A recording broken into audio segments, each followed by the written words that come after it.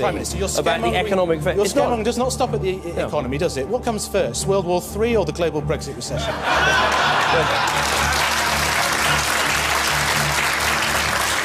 The world is changing with accelerating speed. To lead in shaping a new world order for the 21st century. We don't want a nuclear war! We don't want a counter war! We don't want a nuclear war! We don't want a counter war! This week, U.S. Defense Secretary Ashton Carter accused Russia of nuclear saber-rattling. He promised to counter what he described as Russian aggression by increasing military buildup through NATO's presence near Russia. NATO, a key aspect of U.S. security policy.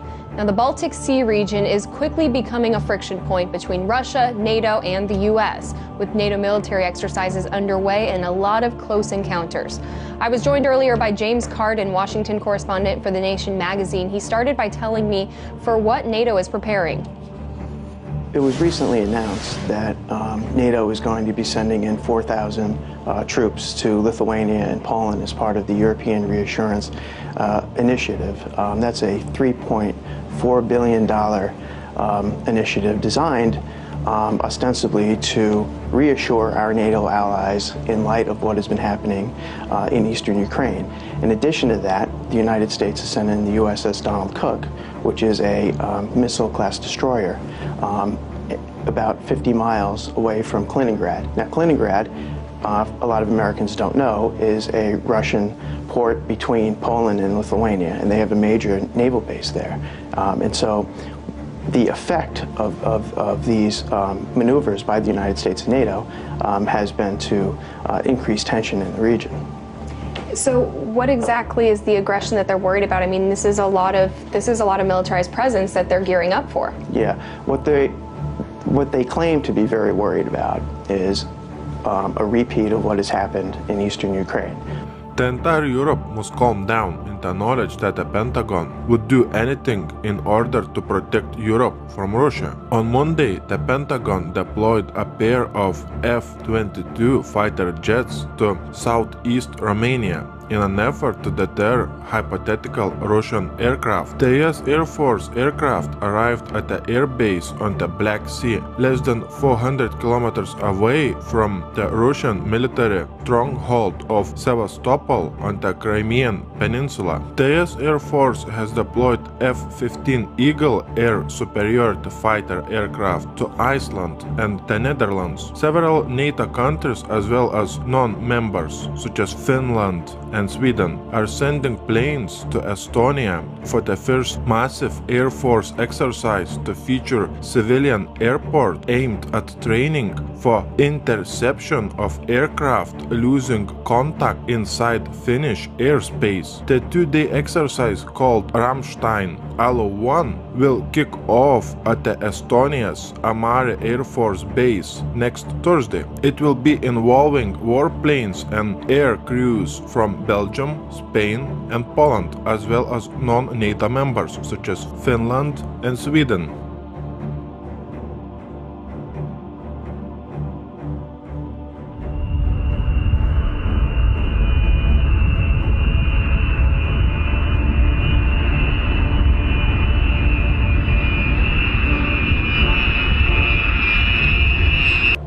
This is an emergency broadcast. This is a direct message to the Department of Defense, all four branches of the military, active duty, service members, veterans, their families, state governments, local governments, and the media. We are going to display 100% irrevocable proof that there is a global move, not just here, but all over the world, to militarize police and to put standing armies on the streets to suppress the population and to carry out political operations. It seems strange that at the same time when we have huge military drills, military hardware movement and FEMA training in the US, in Europe we have 600 members of various European military forces recently conducted an exercise in the German North Rhine province ready to be deployed in the event of civil unrest or war. Why in the world Italy's streets would be patrolled by Chinese police? That shows a very strong message that Vatican will be partially protected by China during a major crisis. Finland Defense Minister Jussi Niinistö said Russia doesn't pose a threat to his country, but then why would Finnish government send a reminder to 900,000 soldiers to prepare for war with Russia? Because it's a mind game tactic used by the mainstream media. On top of that, additional 40 guided multiple launch rocket systems and warhead rockets worth $150 million sold to Finland, just in case NATO stockpiles military hardware in Norway. So we have what are called pre-position gear, both in caves and on ships, and it allows forces from the United States to come out and fall in on gear that is already forward deployed versus bringing all that gear with us. M1A1 tanks, amphibious assault vehicles, artillery, and logistics equipment support NATO allies. So any gear that is already forward deployed both reduces cost and speeds up our ability to support operations in crisis. So we're able to fall in on gear that is basically ready to go and respond to whatever that crisis may be. It always takes time to deploy forces to a certain area. When you have material, equipment, pre-position, you can fly in the personnel and you will be faster ready to conduct operations. So that's always an advantage to have that pre-position in stocks in Norway. The equipment will support Exercise Cold Response 16 starting later this month. We fit easily together when we are operating. The last 10-15 years we have been operating together in Afghanistan and other places. And when you move to Norway, you will always operate in 3 dimensions because we have a long coastline, we have land territory and the air. President Obama is back at the White House this morning after a week in the Middle East and Europe. Air Force One touched down Monday evening at Joint Base Andrews outside Washington. We spoke with the president yesterday in Germany in a wide-ranging interview. He had just announced 250 more American troops will go to Syria. They will help in the fight against ISIS, also known as ISIL. Us dismantling ISIL is a priority, and although we are not going to be sending ground troops in to fight, we are going to try to find out what works and then double down. And one of the things that's worked so far is us putting special forces in for training and advising of local forces, but also intelligence gathering. Let me pivot to China. Your Secretary of Defense has been in the region. How aggressive do you see the action in the South China Sea? And do you worry that they will cross some line in which you'll have to respond more aggressively? I've been consistent since I've been president in believing that a productive, candid relationship between the United States and China is vital, not just to our two countries, but to world peace and security. We're a lot better off with a China that feels confident. It's not a zero-sum game. It's not a zero-sum game. What is true, though, is that they have a tendency to view some of the immediate regional issues or disputes as a zero-sum game. So with respect to the South China Sea, rather than operate under international norms and rules, their attitude is we're the biggest kids around here and we're going to push aside the Philippines or the Vietnamese. But it doesn't mean that we're trying to act against China. We just want them to be partners with us, and where they break out of international rules and norms, we're going to hold them to account. And what about North Korea, finally? North Korea is a massive challenge. Our first priority is to protect the American people and our allies. Republic of Korea, Japan, that are vulnerable to the provocative actions that North Korea is engaging in. They are erratic enough. Their leader is personally irresponsible enough that we don't want them getting close. But it's not something that lends itself to an easy solution. We could obviously destroy North Korea with our arsenals, but aside from the humanitarian costs of that, they are right next door to our vital ally, Republic of Korea. One of the things that we have been doing is spending a lot more time positioning our missile defense systems so that even as we try to resolve the underlying problem of nuclear development inside of North Korea, we're also setting up a shield that can at least block the relatively low-level threats that they're posing right now. President Obama has launched the U.S. most massive military buildup close to Russian and Chinese borders. This piece of information clearly shows a very strong message of the beginning of a major conflict between major superpowers such as NATO, Russia, and China. As you're watching this video, we have missile defense shields being set up and being installed in Israel, in North Korea, Eastern Europe, and Russia. When United States is testing its new intercontinental ballistic missiles, we have Canada asking to join US missile shield to enhance national security. Canada has suggested it may join the US missile defense shield. Then we have the installation of the US missile shield in Eastern Europe along Russian border. Russia has opposed US and NATO plans to deploy anti-missile systems close to borders with Russia. Washington says that the anti-missile system would not threaten Russian security. Russia will restore a missile attack warning station near Crimea to counter an increasing NATO activity in the Black Sea. We have 4,000 cruise missiles pointed at Putin that would enable Obama to deliver precision-guided non-nuclear airstrikes anywhere inside Russia in less than an hour.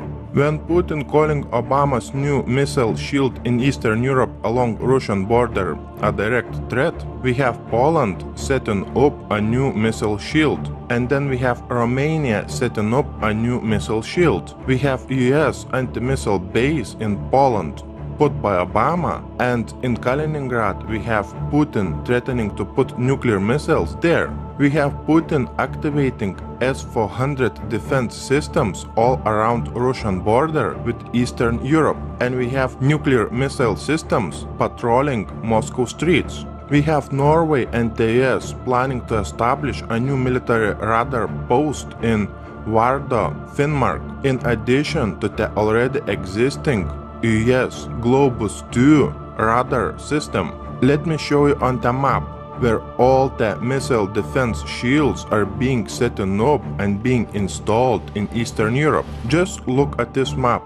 Here we have Putin in Moscow, placing S-400 defense systems all around Moscow, and we have some in Kaliningrad. Here we have Obama setting up a missile defense shield in Poland and Romania, and putting radars in Norway. And in all these countries we have NATO and US military training at unprecedented scale. Watch my new video on military training and military hardware movement by Putin and by Obama in these countries. The link to my new video, as always, will be below in the description box.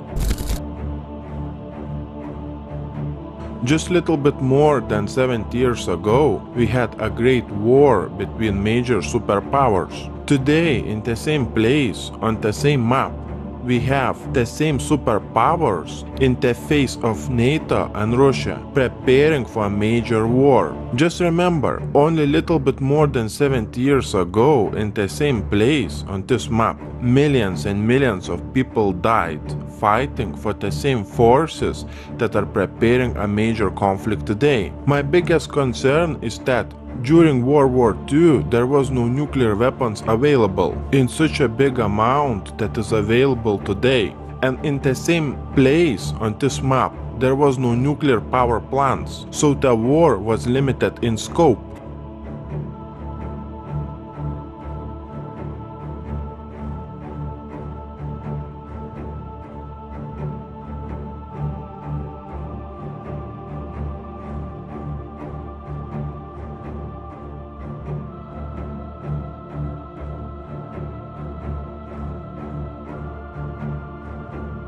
While the Allied forces lost hundreds of thousands of citizens during the course of the conflict, at least 27 million Soviets were killed during what's known in Russia as the Great Patriotic War.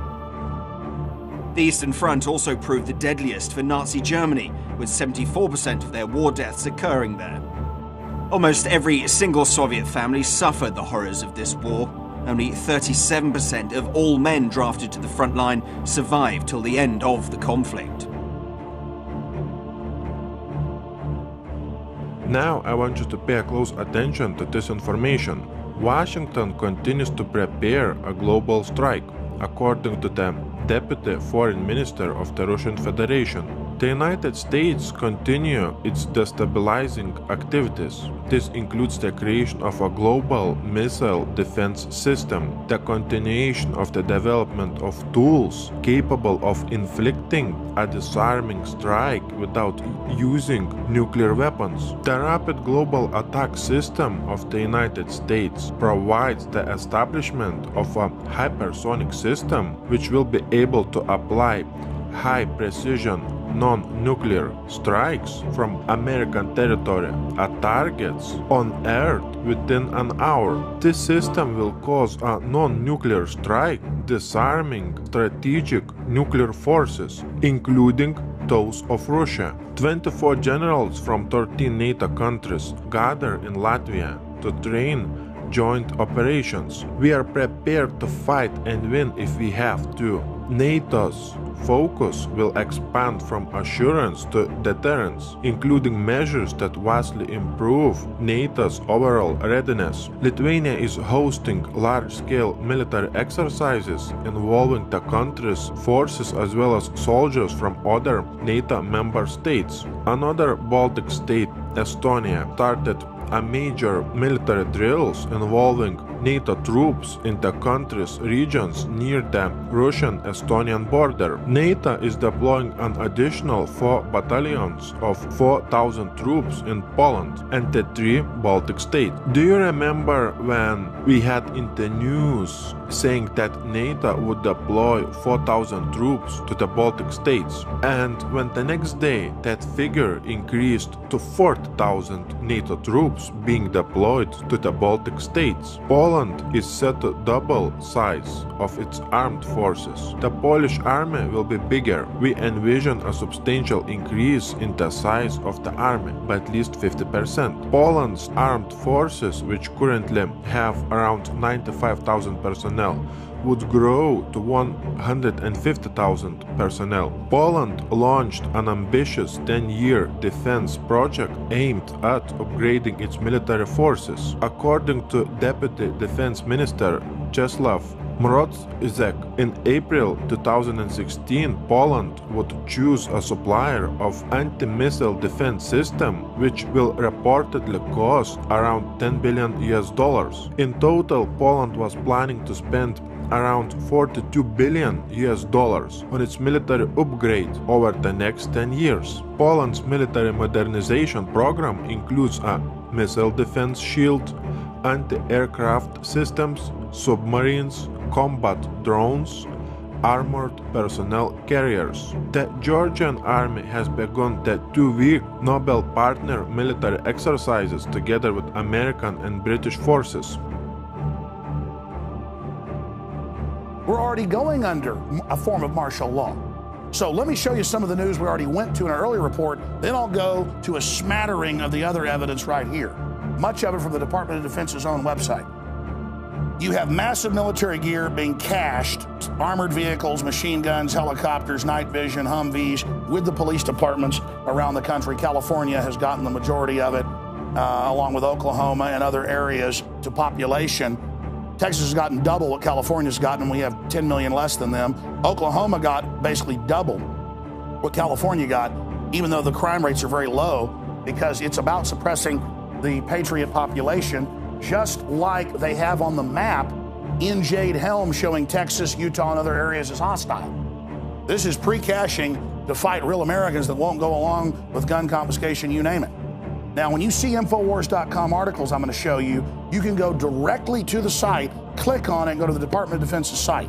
DoD training manual, extremist founding fathers would not be welcome in today's military. Close quote. Army-sponsored report suggests new police force. That's WorldNet Daily. What's that out of? A stability police force for the United States, RAND Corporation. This is the martial law plan that I've been covering for 18 years. War gear flows to police departments, New York Times. Feds preparing to invade Texas, list state as hostile. They are preparing, not saying they're going to invade or take over. They are preparing for the takeover. And that's in the John Warren Defense Authorization Act of 96, 97. They admit for insurrection by legislatures and governors. They just hope, just like Obamacare, you don't actually go read this stuff. Obamacare is great, and it's really working. We have to make sure America writes the rules of the global economy. Because if we don't write the rules for trade around the world, guess what? China will.